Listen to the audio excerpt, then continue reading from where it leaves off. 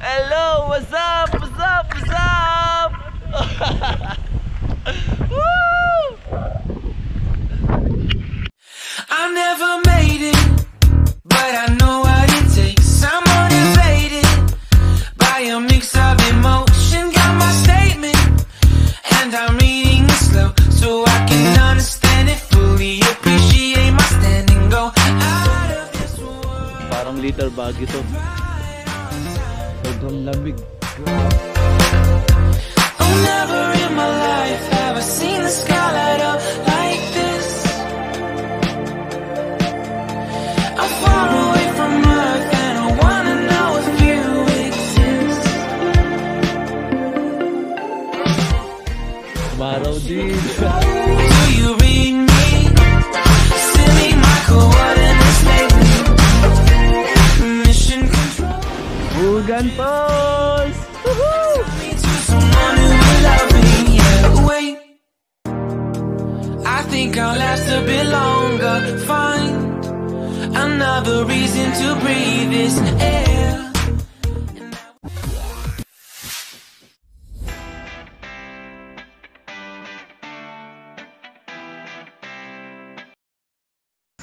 Nandito tayo ngayon sa bayan ng San Nicolas, Pangasinan. At tayo'y patungo sa barangay Malico na kung saan mas kilalang Little Baguio ng Pangasinan.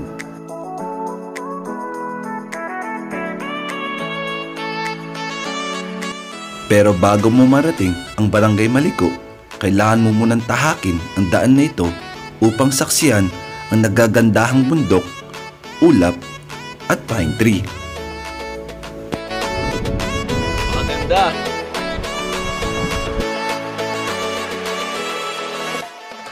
Ang daan na ito ay nagdurugtong sa probinsya ng Pangasinan at Nueva Vizcaya. Ito ay may habang 23 kilometro na kung saan ang 14 nito ay yari na.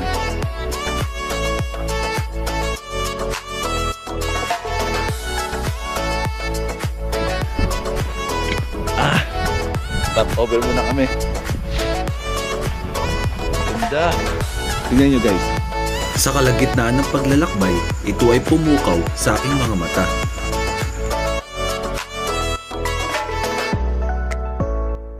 Dito ay pwede ka munang magpahinga, kumain at kumuha ng litrato.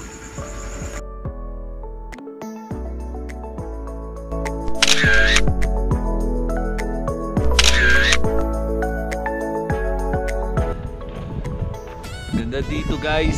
Sarap sumigaw. Lamig. Mas malamig pa sa Baguio. Ayun o. Ito yung ulap.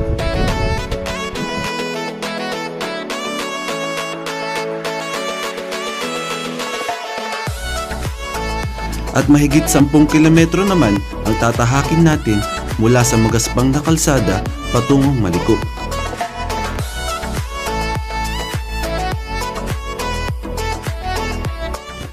Ang maliliit o mabababang sasakyan ay hindi pinapayong dumaan rito.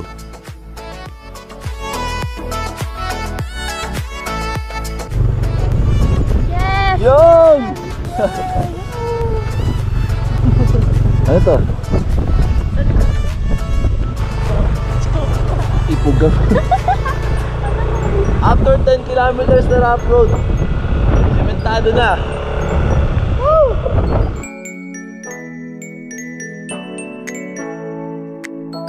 Makalipas ang 1 oras at kalahati ay narating namin ang barangay Malico.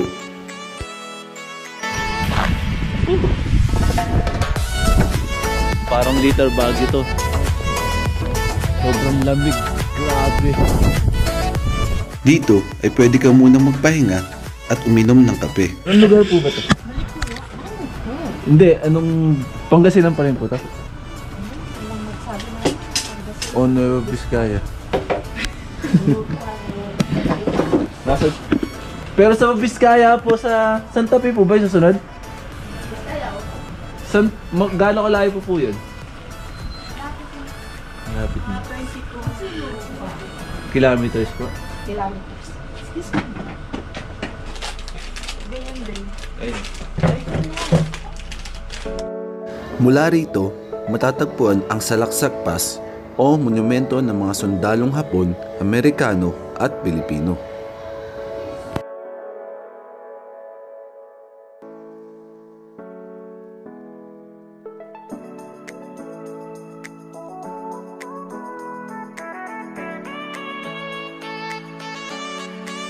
Sinasabing ang lugar na ito ay naging base militar ng mga Hapon.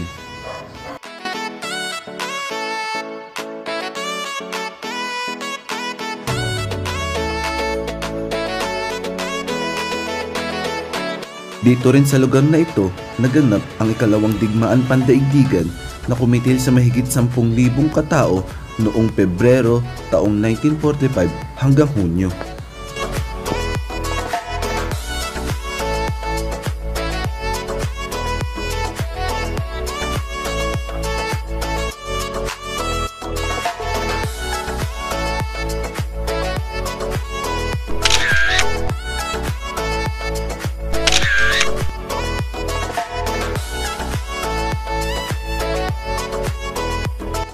Sa di naman kalayuan ay matatagpuan ang nakatagong kagandahang talon ng Imugan, Santa Fe.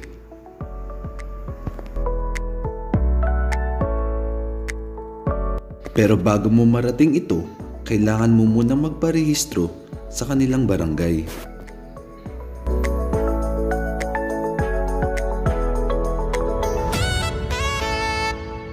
Sa wakas, umaraw din.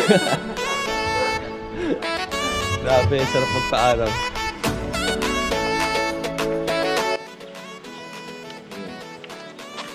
Registration fee, 25 each.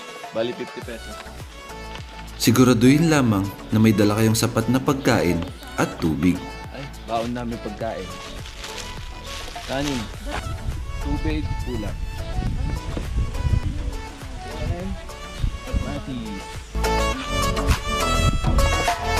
Yun, after mo parehistro, wala silang ibibigay sa yung tour guide. 15 minutes. 15 minutes daw na lakaran. Sana tama yung mapupuntahan namin. Imugan Falls. Let's go!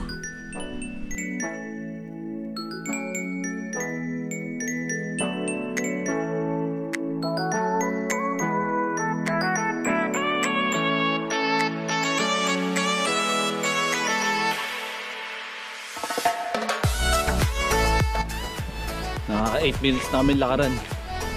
Mukhang malayo pa rin. Pero mapapansin nyo, maganda yung daan dito. Kaso pataas.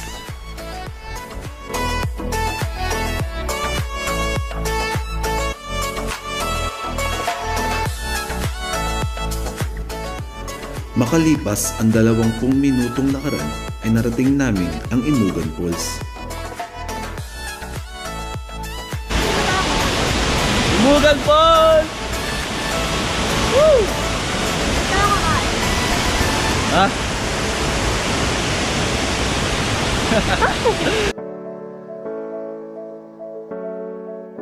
Ito ay may taas ng 35 talampakan.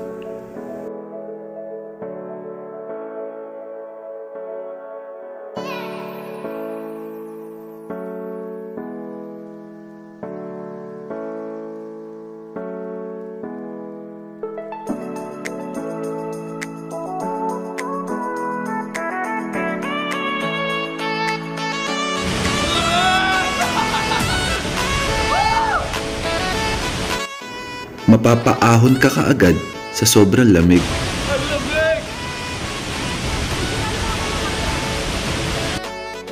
Pero para masulit ang punta natin dito, kailangan mo talagang lumusong.